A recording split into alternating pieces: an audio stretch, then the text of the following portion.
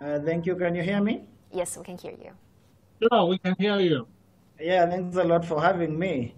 I'm in the setting of Kenya, and I think we actually do not understand, and I think it's a global problem, the pathogenesis and the pathophysiology of this disease.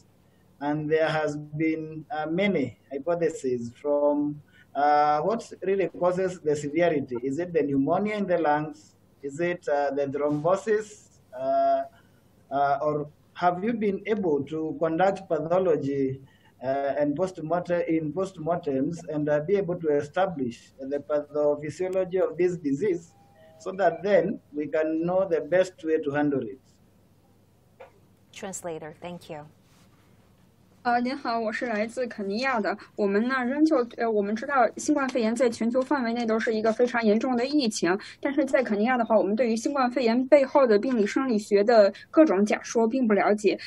我不知道中国的同事有没有对一些新冠肺炎的患者做一些相关的尸检，去来进一步了解新冠肺炎的死亡原因究竟是由于肺炎，还是由于血栓，或者是其他的一些病理生理学的原因？有没有这样的一些报告可以跟我分享？谢谢。I think I can take the question first, then probably Professor Liu and Professor Li will add on. So in Wuhan, we did autopsy. We did autopsy in 5 patients.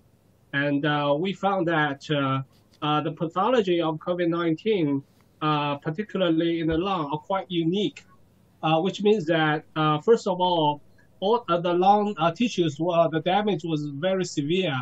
We see extensive damages of all the alveolar type 1 and type 2, particularly type 2 cells. And we see fibrosis, and we see the occlusion for the small airways. And we also did see pulmonary thrombosis. So this is a highly variable and very severe pathology alterations in the lung.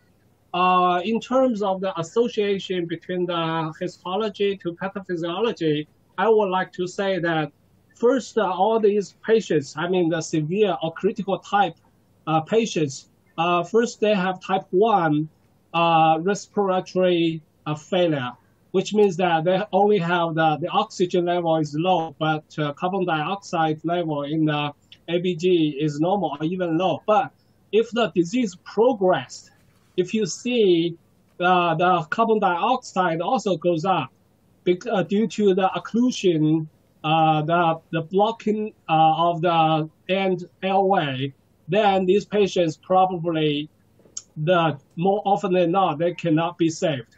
So I think the pathology of the lungs do correlate with the pathophysiology. And I think some Chinese scholars that we are working with, they have I think maybe 50 or 60 patients autopsy, and they have already published the article. So maybe you can refer to their findings. And I hope this will help you to treat your patients. Thank you.